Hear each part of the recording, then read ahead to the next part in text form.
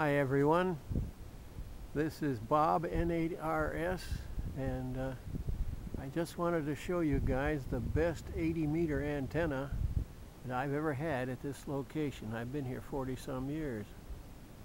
I put this up in the fall and used it all winter, and wow does it work.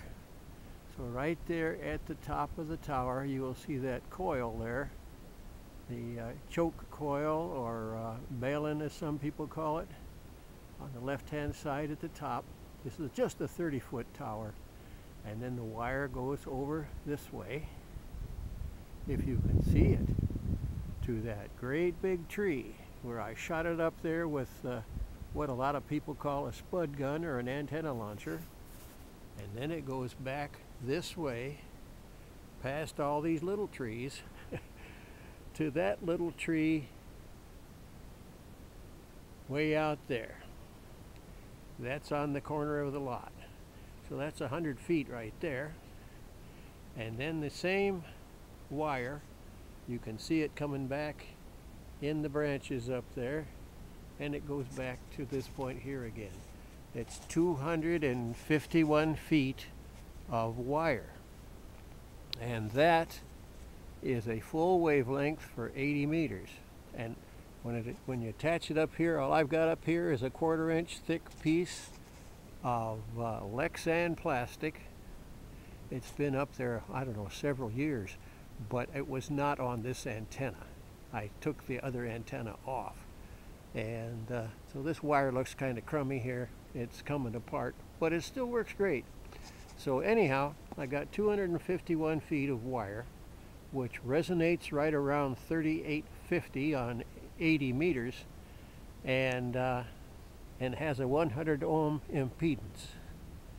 I use a Heathkit SA2060A tuner with it.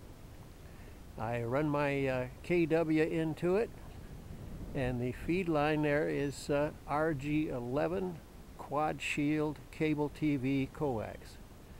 And if you notice, I'm having trouble keeping it on the antenna and all up there, and the problem is that it's very bright sunshine out here right now. It's 50 degrees and about 2-mile-an-hour wind. Just beautiful out here, so that's why I decided to make this video right now. But I highly recommend this antenna. It has a very low noise floor. That's one thing that's really great about it.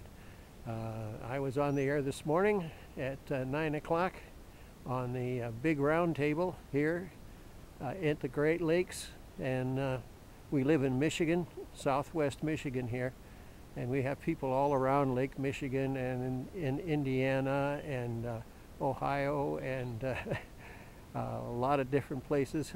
Green Bay, Wisconsin, guys checking in. So that's on 3846.5. 3846.5 lower sideband at 9 o'clock Eastern Standard Time. And the guys just give their calls on the frequency, and then there's a couple of guys who take over as like a net control, but it's actually a round table. Anyhow, I just wanted to show you that antenna. 251 feet of wire and a great big loop. The center of the coax goes to one side of the loop, and the shield goes to the other.